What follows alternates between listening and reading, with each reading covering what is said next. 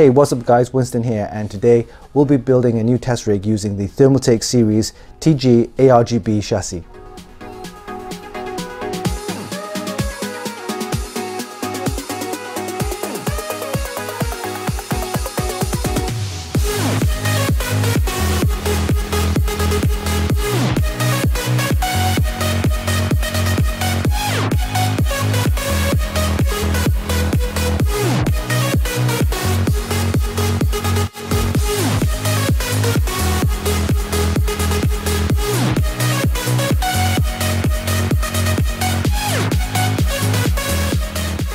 This new chassis from Thermaltake has plenty of cooling options and it looks pretty stunning, allowing a 360 radiator at the top, 3 ARGB fans in the front and also one at the rear here. And you have a nice PSU cover that allows extra cooling. I like this new feature here that allows you to twist the knob and then you can then open your tempered glass to access all your components inside. Yeah, very nice. And it comes with a vertical GPU mount bracket here that allows you to slot your graphics card vertically, and it fits a full-size ATX and eATX motherboard as well. The front panel has the usual power on switch, reset button, the audio output, as well as USB 3.2 and the Type-C connector there as well. This front bit comes off, allow you to access the fans right here. This whole front here can actually remove, so you can actually fit your own configuration of fans and other distro plates and things like that. It also has a nice steel frame right here that gives it a unique look, and I quite like that design. What I like about the side panel right here is that when you remove this, you can access all the cable management, and you can have the Velcro straps here, which is quite nice, and you have these clips here to put all your cables nice and tidy.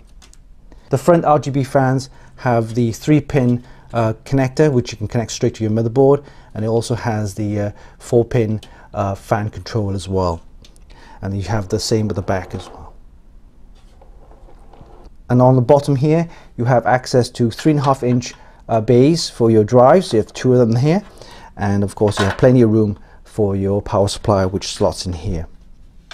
Alright, so we'll be building this new test rig with a Asus ROG Z790E gaming motherboard, as well as fitting a Thermaltake 1000 watt power supply, the GF3, and then we're going to be using a 360 all-in-one Ultra 360 cooler, and then we have the GeForce RTX 3090 that then fits vertically on the chassis there. I'll also be using the Lexar NM800 SSD along with some nice DDR5 RAM from Patriot Memory. Alright, so let's start the build and see how it goes. I think it will look good inside the chassis with all the RGB fans running as well. So let's begin the build, and we'll see you in a bit.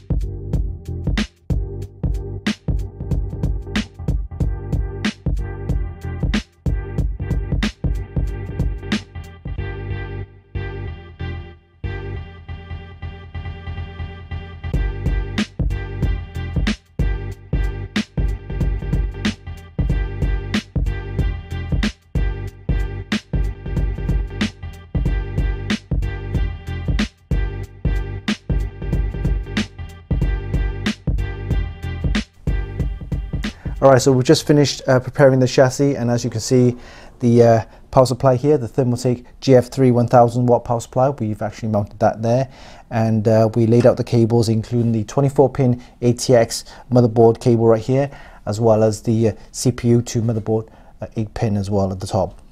And this is the 8-pin PCIe connector for your graphics card.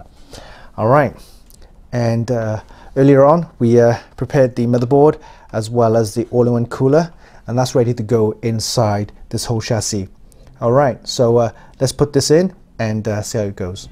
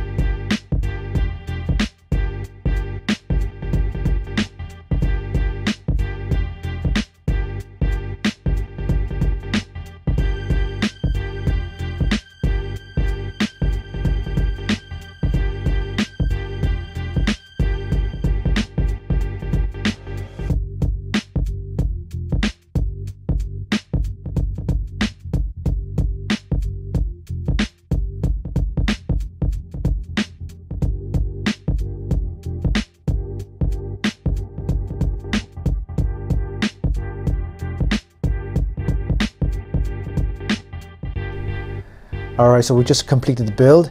Here we have the Thermaltake Ceres 500 TG ARGB chassis, and as you can see, we've mounted the graphics card vertically. This is the GeForce RTX 3090. We also mounted the Tough Liquid 360 Ultra, and that goes on the top, and you can see the tubing goes here, and then you have the display on the CPU water block. Alright, we also have the Tough Power GF3 1000 power supply, and everything looks good. And on the back here we took the panel off, and as you can see, with all the cable management there, I love the Velcro straps, which really helps tidy up the cables, and everything looks good. There's a couple of things that you need to be aware of. Although we mounted the graphics card vertically, the chassis doesn't come with a PCIe riser cable. You have to buy that separately. And the other thing is the back fan right here, the 3-pin ARGB cable as well as the fan cable is very short, so I had to get the extension to get that connected up. And finally, the tempered glass is on a hinge, so I recommend you remove the tempered glass by unscrewing the hinge here before you do the installation of the board and all the other components. The worst thing you want to is have the tempered glass cracked or scratched. So apart from that, everything looks good. We've connected up all the USB and power switches and also the reset buttons. So the only thing to do now is power this up and see how everything looks. It should look really good with the ARGB fans in the front there, and also have one at the back. Okay, so let's power this up and we'll see you in a bit.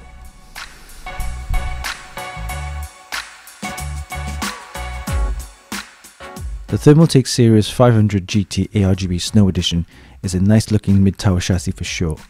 Its unique design features a metal frame at the front, along with perforated top and front panels allowing excellent cooling performance.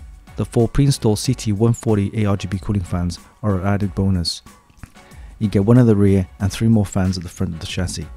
Each fan is 140mm in size, with a fan speed of 1500 RPM and a noise level of 30.5 dBA. We fitted a standard size motherboard into the Ceres 500 chassis with no issues. We also mounted a Thermaltake Tough Liquid Ultra 360 all-in-one cooler on the top side of the case. Again, it fitted with no problems whatsoever. So as far as installation goes, it's perfect. Since the case comes pre-installed with the vertical GPU mount, it was enticing us to install a full-length graphics card, so we did. Oddly, Thermaltake did not include the PCIe riser cable, so we had to use our own. So all said and done, The Thermaltake Ceres 500 TG ARGB Snow Edition is a very good choice for system builders. It offers plenty of cooling options with perforated panels on the top and front, and includes 4 pre-installed CT140 ARGB cooling fans. It has a unique look with its metal frame design at the front of the case, plus you can install an optional 3.9-inch LCD panel kit to really bring the system to life. You can check out the full review on our website at funkykit.com.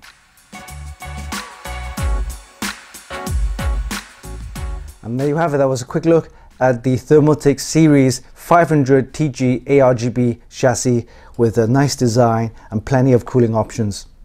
Hope you enjoyed this video. Give us a like and leave a comment down below. Don't forget, you can actually buy this via the links in the description, and of course visit our website for more news, reviews and hot tips. Until next time, this is Winston for Funkykit.com.